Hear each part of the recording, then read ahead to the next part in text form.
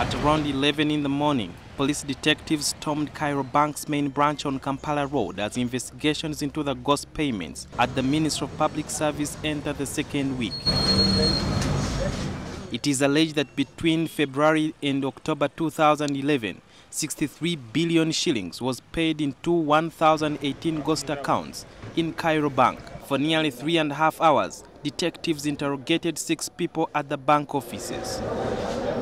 And at around 2:30 p.m., the following officers emerged: the manager operations Tarek Mohammed, Kadu Abe, the assistant to the authorizing manager, Kizito Ismail, in charge of data, Benomjisha Grace, supervisor customer care, and Rahma Mugere, the compliance officer. Separately, in the bank staff car park, Sentongo Ishaka was picked up by detectives.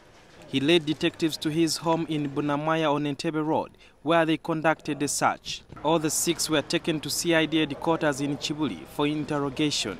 But according to our sources, detectives found the list of names in Sentongo's office, which allegedly match with those found in possession of Peter Sajabi, the National Secretary of the East African Community Beneficiaries Association. Sources also say that the names were not reflected anywhere in the bank system, although 63 billion shillings allegedly paid and withdrawn from the same bank were in those names. However, there is also no evidence that the letters were received by the bank despite the allegations that they were addressed to the bank manager.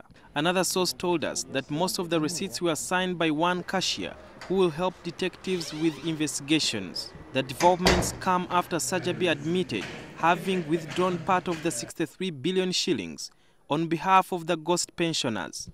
NTV has also learned that some officials from the Ministry of Finance could face questioning over forwarding the names to Bank of Uganda for payment without questioning the system. The suspects will spend the night at the Special Investigations Unit in Kireka as investigations continue. Critics say that in modern history, there is no country in this world that can prosper after losing the battle against corruption. Therefore, for Uganda to get any better than it is in the future, there is an urgent need for government to tighten the noose against corruption rather than just mere condemnation. Sudil Biarhanga, NTV.